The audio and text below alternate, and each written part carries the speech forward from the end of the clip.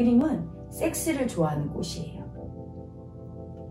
이 붉은 정열적인 색깔을 통해서 그런 섹스에 대한 욕망을 표현해봤고, 그러면서 또한 이게 서늘하고 시원한 대비되게 해서 그 서늘한 마음으로 이걸 더 이렇게 돋보이게, 욕망을 더 돋보이게 만들었어요. 그리고 이제 이 노란색으로 그 에고의 그 수치를 표현해봤어요. 성욕이랄까, 어떤 이성에 대한 감정을 귀요미를 쓰죠, 이성에게는. 그렇죠? 그 귀요미를 한번 표현해봤어요.